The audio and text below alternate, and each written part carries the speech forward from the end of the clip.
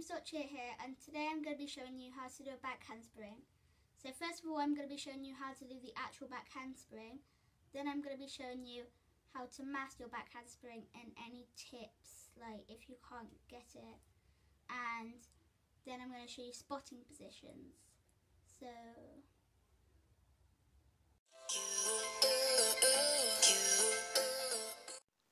the first thing you need to know about doing your back handspring is how to go into it. There are two ways to do this, a step or a swing. This is the swing. You put your arms up in line with your shoulders, you swing them down past your knees and then drive them back up and jump into your back handspring.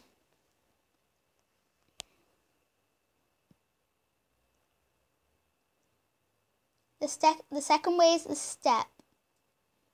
So when you take your first step, you put your arms in line with your shoulders, and as you take the second one, you swing behind your knees and then you jump up into your back handspring. So this is what it looks like without a step, and this is what it looks like with a step. So obviously the first thing when doing your back handspring is to do your swing or your step. You then arch your back while you're going to put your hands down, and then you search for a place to put your hands down. You then pop off your hands and landing clean and pull your chest up. A good drill for popping off your hands is a handstand hop. So you go into a handstand, you do a little hop while you're in it, and then you land.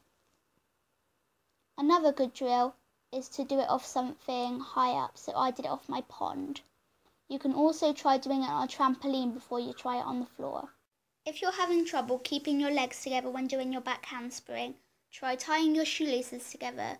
It will help you keep your legs together. These are the spotting positions on the back and below the thigh.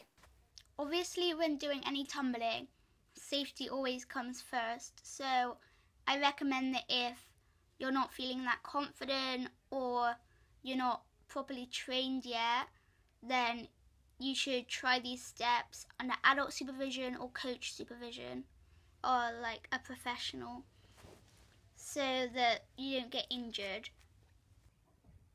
I would also recommend being in a gym environment or having mats if you haven't done this before, because if you land badly, it could result in very serious injury.